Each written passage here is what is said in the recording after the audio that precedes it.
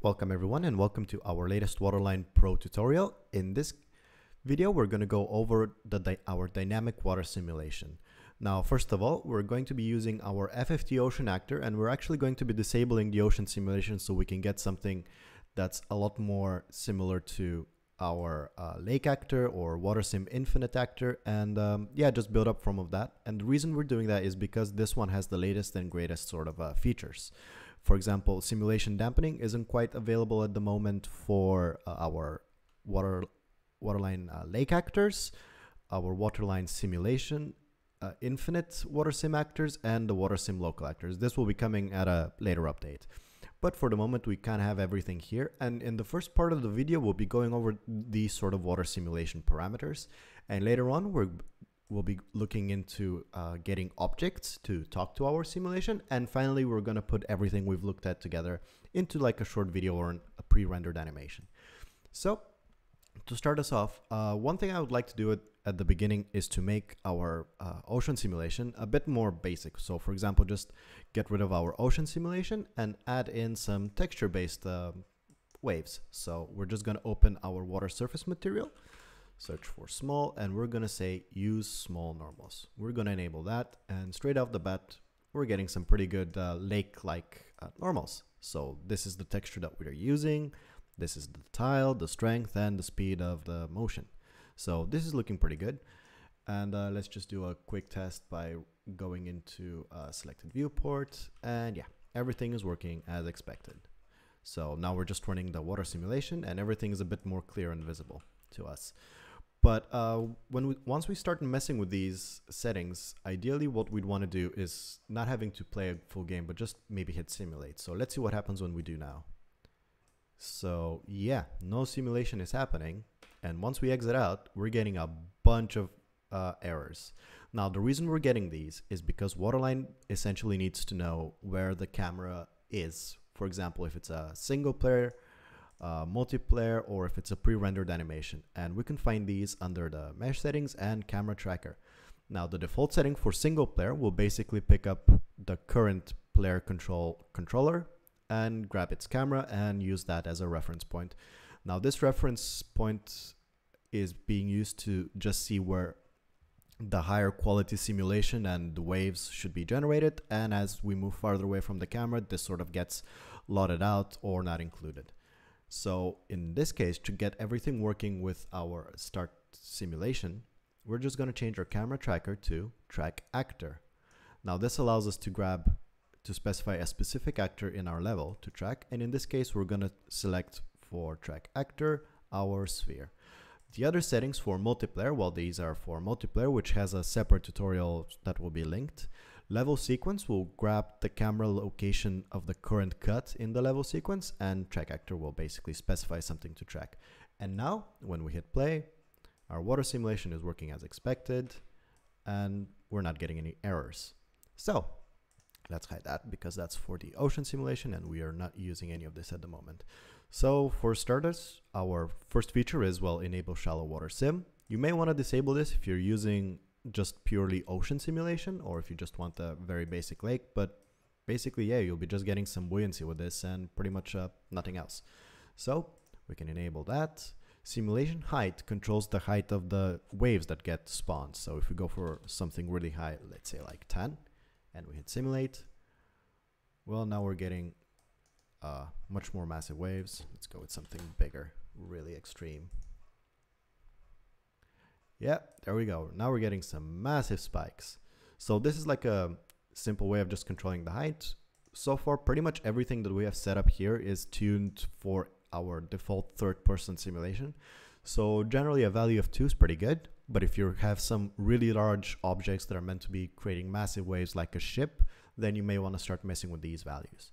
Next up, we have simulation range. And if we zoom out, this basically dictates the shape of this sort of bright square that you see here, bright yellow square.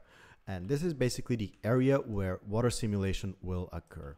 Now, this is treated more as a range around our object that's being tracked. So for example, once we hit play, this will sort of move to the location of the sphere, and this will be the area of the simulation, and this gets updated along with the the character or object position that's being tracked. So this is pretty good. This means that we can get away with some fairly low simulation ranges, getting some really high res simulation results in waves on an infinite scale. But say, for example, you want to go with something really massive like a ship. So for something like a big freighter, you would have this range something set to like 150. And that is because you'd want to have like the full-on ship as well as a decent trail left behind it. So this is pretty much where the extent of the boundaries will be with 150. Now, again, for a more normal sort of approach, a value of 8 is quite good. So let's just revert to that. And next up, we have simulation dampening. Now, this controls the sort of how far simulated waves will travel before fading away. Now, if you have something really low, like 0.9, this value is very sensitive, and lower means less travel of the waves. So let's just hit simulate. And yeah, pretty much everything just being generated here is very nearby. This specific cube we've given it a special setting so that it always generates waves basically. But yeah, that's with this one, you can see that it's not really traveling really far or anything. So this isn't quite ideal. Next up, if we go for something really high like 995, a very important thing is to avoid the value of 1, because at this point waves will never get dampened, and yeah, things will look weird and you might get some errors. So if we go with something like this, you can see now larger waves are being made and they travel all the way around the edge. And at some point you could see them starting to hit the sort of boundary of our simulation. So if we increase our simulation dampening, or rather decrease it, a good practice is to also increase the simulation range. So in this case, let's go for something like 20, just because our waves are now being a lot bigger than before. So yeah, now things are looking pretty good. Now, next up, we have normal textile size. Now, this doesn't have too much of a sort of effect on visuals. It kind of controls the quality or the filtering of the normals that are being created. And really, you start messing with this when you start going into really large numbers for simulation range and simulation resolution. At the current setup, this is pretty good, though really lowering it by 20, it doesn't have too much of an effect. With extreme low values, you might start getting some sort of blocky visuals, but overall, this setting doesn't have too much of a bearing on visuals. So let's just revert these to what they were. And next up, we have simulation resolution.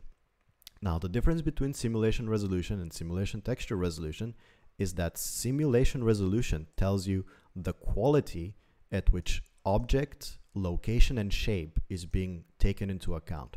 For example, if we lower it like a lot for something like, let's see, 64, we can see that once we start moving objects, they're kind of lagging almost, because there simply isn't enough data to accurately portray its motion for an object this scale. If we go for something really high, like 2K, we start hitting this, we're also not seeing too much of a difference in terms of quality. I mean, there's obviously an improvement, but really the vast sort of difference that the quality of the waves comes from the second, simulation texture resolution.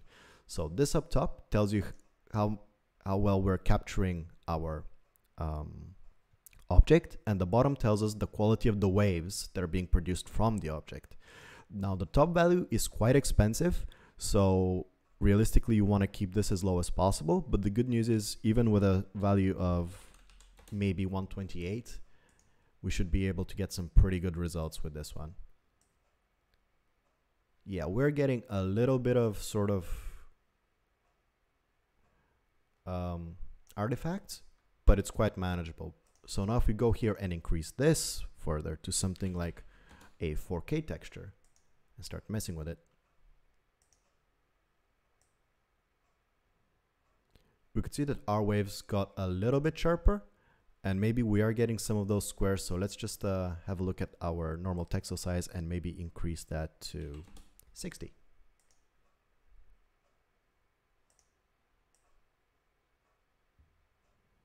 So now things are looking quite good. Now, really, realistically, for a really large object, something like a ship where you'd have a simulation range of 150, you might be able to get away with a simulation resolution of 128, because ultimately this dictates the smallest details that get picked up. And with something massive like a ship, well, it's going to leave a pretty big footprint on your simulation stage. So even a low resolution simulation resolution will be able to capture all the details. Now, generally a value of 112 or maybe 1K and a simulation texture of 2K are pretty good for high-end sort of simulations. Next up, we have simulation speed, which is basically how fast the waves will travel. So if we have something like a value of 20 and hit play, we can see that our waves are moving around much slower. Our water behaves a bit more like some sort of slime.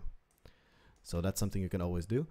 Again, the value really comes into play when you start using larger scale sort of simulations. So for example, for big massive ship, you might want to have a value of 45 so the waves kind of stick around for a little bit longer and travel further along with the simulation dampening value.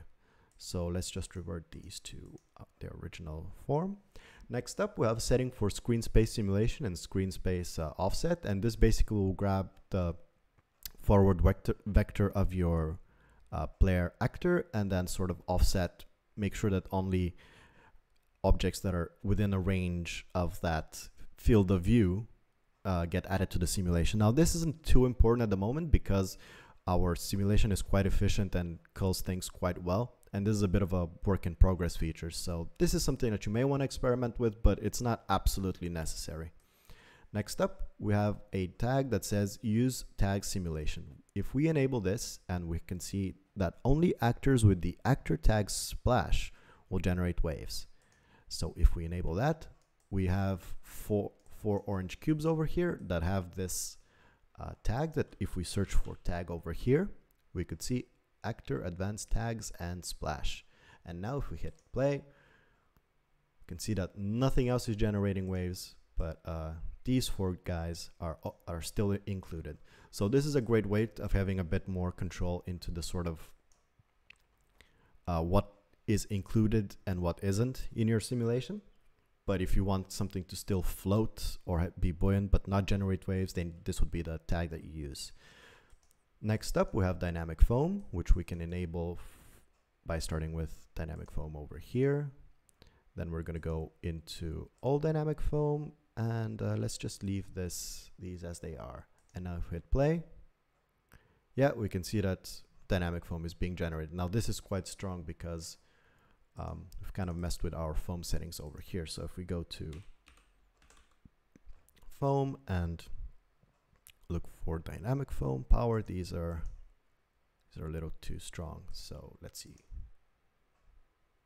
Yeah, things are looking a bit more muted than as you would expect.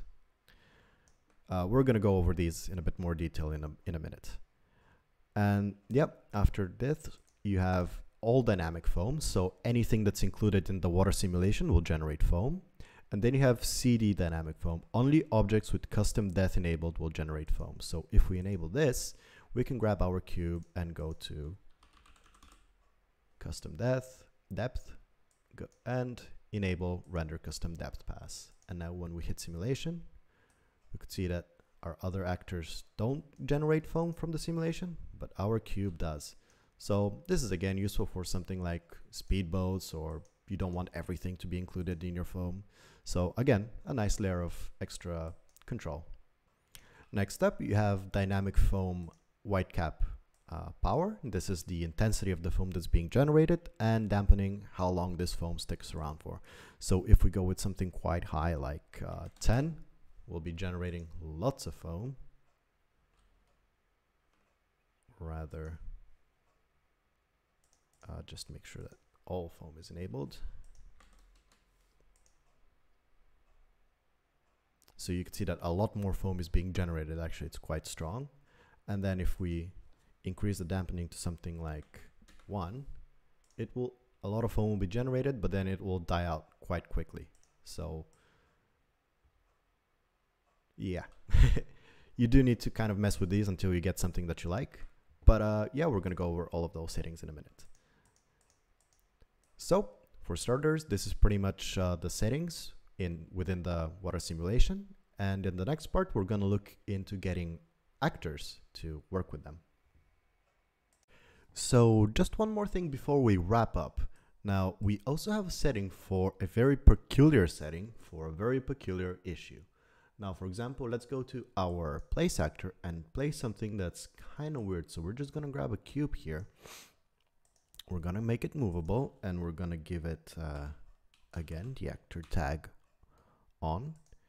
This is just to make sure that it's always generating waves so we can see the issue quite clearly. And generate overlap events. So now when we hit simulate and move our cube, yep, it's making waves much like we would expect. But what would happen if our cube is of an unusual shape? So let's say something long like this. Let's make it extra narrow. Something like a beam that's intersecting the water. And let's just give it a bit of a twist and simulate now. And let's just submerge it. Well, we could see that something weird is happening, that our beam is leaving a bit of a weird trail of the shape underneath it. And that is because of the way we are capturing the beam for the water simulation. Now, to give everything slightly larger and extra nice waves, we actually capture slightly above and below the water, and this is basically what's happening right here.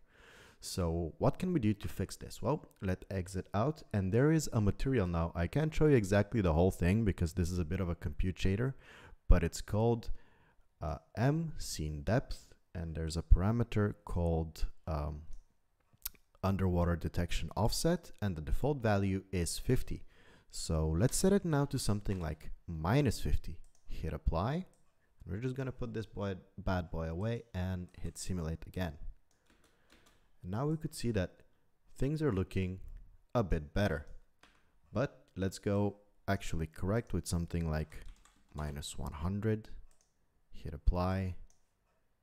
Simulate. And now we could see that we're pretty much getting exactly what we're after. Now it is slightly elongated, and maybe we could push the value a little bit further to get just the correct results. But this is pretty much what we'd expect our beam to interact with. Now, if it's something that's actually moving and generating waves, this is a pretty good sort of margin of error to have overall. Now, the reason we don't have it set like this out of the box is that other objects that always cast waves cast slightly smaller waves, as you could see.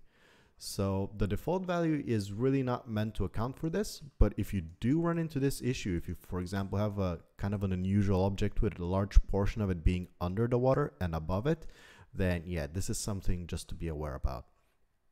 Now, finally, another extra bit.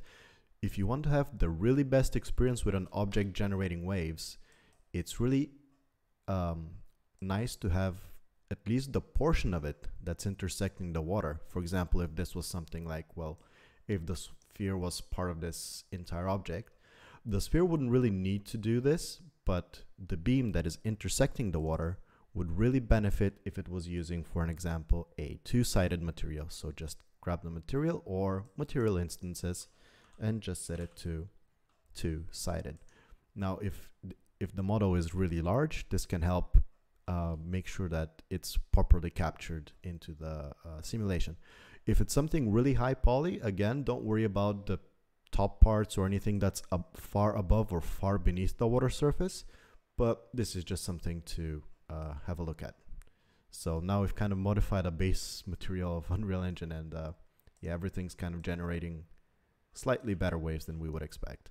So yeah, that's pretty much everything you need to know at this point in terms of objects and water itself. So yeah, in our next section, let's put it all together and make something awesome.